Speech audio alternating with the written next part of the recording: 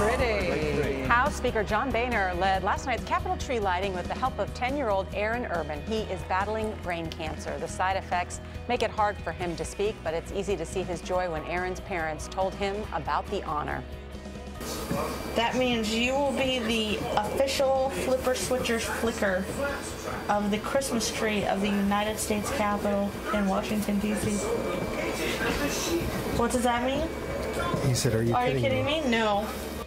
That will be Oh, what a wonderful. Parents always understand what your child is saying. That's nice. They're lighting the big tree in New York tonight, too. Yeah. It's going to be crazy here this time. Holiday season's here. All right. I'm ready.